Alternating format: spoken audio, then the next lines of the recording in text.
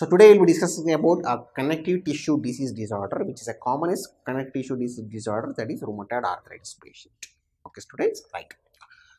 Subscribe and press the bell icon so you never miss an update from PrepLadder. Let me tell about a few important points about the rheumatoid arthritis. Rheumatoid arthritis is a chronic inflammatory arthritis of unknown etiology. It is the most commonest cause of the inflammatory arthritis. Okay, and rheumatoid arthritis is having extra-articular manifestations. It is characterized by anti-cytrullinated, anti-cyclic citrullinated antibody, anti-CCP antibody.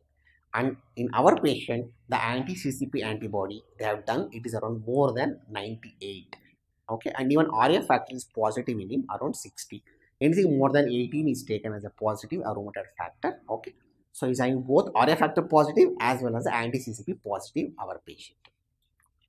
So rheumatoid factor, the age of the onset is between 25 to 55. The incidence will keep on increasing. From 55 years to 75 years, it will plateau down. After 75 years, the incidence will reduce it. Female to male ratio incidence is around 7 to 1 or 8 is to 1, around that range between the female to a male patient. Okay, right.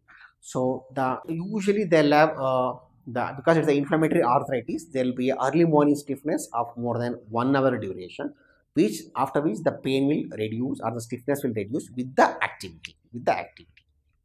It may start with a single joint or a oligoarthritis or a polyarthritis, which later becomes a symmetrical arthritis. Initially, there may be only a few joints involved, which is classified under undifferentiated arthritis. Later, they will turn into a rheumatoid arthritis. The common joint which will be involved in rheumatoid arthritis are metacarpophalangeal joint, first interphalangeal joint, the wrist joint, and tarso-metatarsal joints.